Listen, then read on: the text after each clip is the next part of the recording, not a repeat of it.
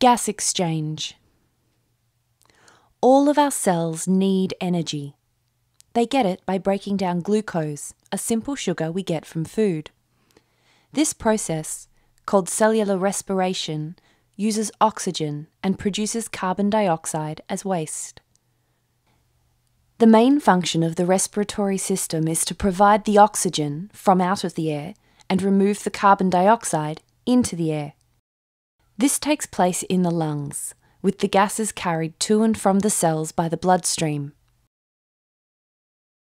The exchange of gases between the blood and the air occurs in the alveoli, microscopic air sacs in the lungs that are surrounded by tiny blood vessels. When we inhale, all 300 million alveoli expand and fill with air. Oxygen diffuses from the alveoli into the blood, and carbon dioxide diffuses from the blood into the alveoli. Diffusion is the natural movement of gas or liquid particles from an area of higher concentration to an area of lower concentration. Think of how the smell of baking biscuits spreads out from the oven right through the house.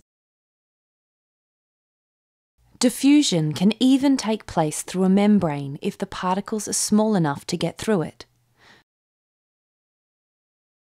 For example, a helium balloon that's been left for a couple of days gets smaller and softer because the helium has slowly diffused through the skin of the balloon into the surrounding air. The walls of the alveoli are membranes too, ones that oxygen and carbon dioxide can diffuse through. Because breathing keeps bringing fresh air into the lungs and the circulatory system keeps bringing blood that is low in oxygen and high in carbon dioxide, diffusion always acts to bring oxygen into the body and take carbon dioxide out. And this goes on day in, day out, for every minute of our lives,